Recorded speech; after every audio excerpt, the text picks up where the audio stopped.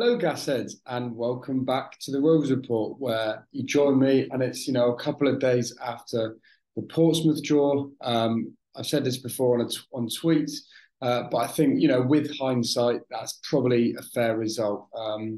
Let me guys know your thoughts on that. If you are new around here, be sure to like, subscribe, and do share it with your friends. You join me today. I'm going to do a little bit of an Ipswich preview. The first round of the Carabao Cup for Rovers. And we couldn't have probably got it's a regionalised competition, and I don't think we could have got a further away opposition. So fair play to any of the Gassers making that journey over there. I know for one that was way too far for me on a Wednesday night. So hopefully, the boys can put a good performance in and send the Gassheads home happy. But it's a tough task. Ipswich obviously got promoted out of League One themselves last year and started off very well on Saturday with a 2-1 victory away at last year's playoff semi-finalist Sunderland. So it's another test for Barton's boys, and for me, it's one that I'm excited about. I think you've got to sort of balance the resting of players, but also keeping that momentum going. Like I said, a good result on Saturday for us and for them. So it'll be interesting to see what Joey Barton does. I think in terms of the opposition, Kieran McKenna is probably up there with, one of the best managers in the EFL at the minute.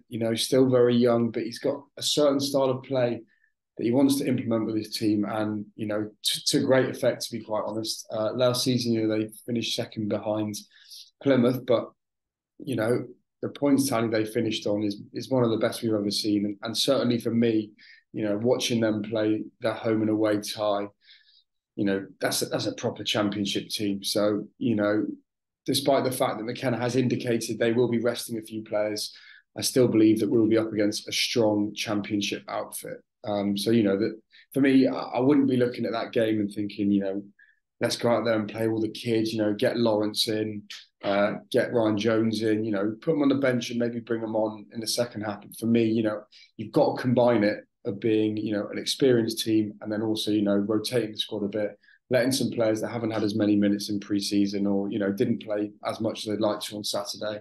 But yeah, I think Barton's attitude is spot on here. It's another competition.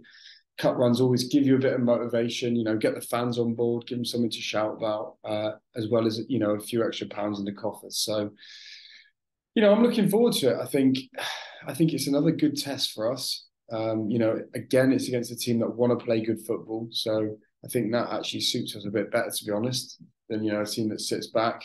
So yeah, with that in mind, my team for Wednesday night's game would be Cox in goal. I think having made his debut on Saturday, he's done very well there. But you want, to bed him in as early as possible, especially with, the likes of goalkeepers. You want them to feel confident with their back four, with the team's instructions. He looks very good on the ball. But one more game, a bit less pressure on this one, away from home again.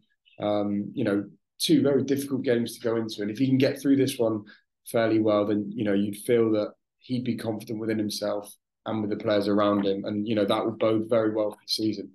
So I would stick with Cox. No, Shaw's integrated in the team. He knows we know what he's about. He knows what the team's about.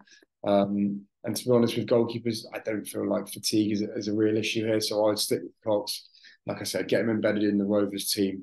I would keep the exact same wing backs, to be quite honest. There might be shouts to bring Gibbons in. I'm not sure on his fitness. I wouldn't be angry if he did come in. For me personally, I think Luca Hall had one of his worst games I've seen in a while, actually. There's a couple of chances he missed a header or mistimed it, and it could have led to a goal. So, I'll get him another game, get him a bit of confidence, and hopefully, it sort of freshens him up a little bit.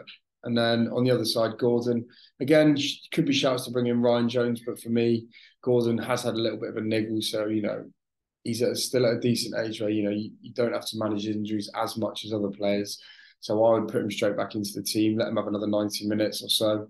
And yeah, the areas I would be changing are centre-backs. I would actually bring two brand new centre-backs in. I would go Kramer and Taylor.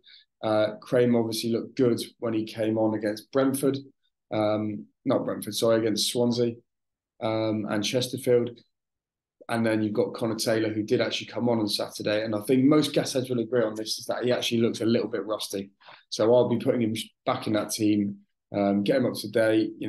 He probably hasn't played as much as he'd like for Stoke over the last couple of months. So yeah, this is a great game to utilise it and just give him some minutes, get him embedded in the team, because we all know what a wonderful player he can be, and he shows flashes of it on Saturday, but he looked a little bit rusty. I think Barton has hinted that he will be starting this game, and it seems perfectly made for him. So yeah, that'll be my back four. And then in the midfield, I would give Anthony Evans a start alongside Grant. People might say it's too early for him, but I'd get him in there at the start, see how he does. In this 4-4-2 formation that we seem to be playing. And then on the wings, I would go for Sinclair and Collins. So I would actually take Thomas out. I think they were saying that his injury needed to be managed. If this was a league game, I would be starting Thomas. But as it's not, I'd have Sinclair in there, have Thomas on the bench. If we need him for the last 30, 20 minutes, bring him on. But I wouldn't be risking him. If he picked up an injury now and was out for 3 months, we'd be gutted. So, bring Scott Sinclair in. On the left, I would have Aaron Collins.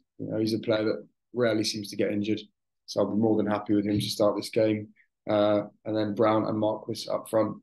And again, these are players that you want them to start building those relationships. Brown, Collins, and Marquis, especially. That's the three that you want to, almost have a what do you call it? Not psychotic. The word I'm looking for. But yeah, you want them to have that sort of. They can read what each other are doing without even speaking to each other. So yeah, I would have those three. Like I said, you want to put out a decent team here that can match Ipswich. And then, if it does get to 60 minutes and Barton wants to mix it up a little bit, then albeit go for it. But yeah, for me, that will be my team.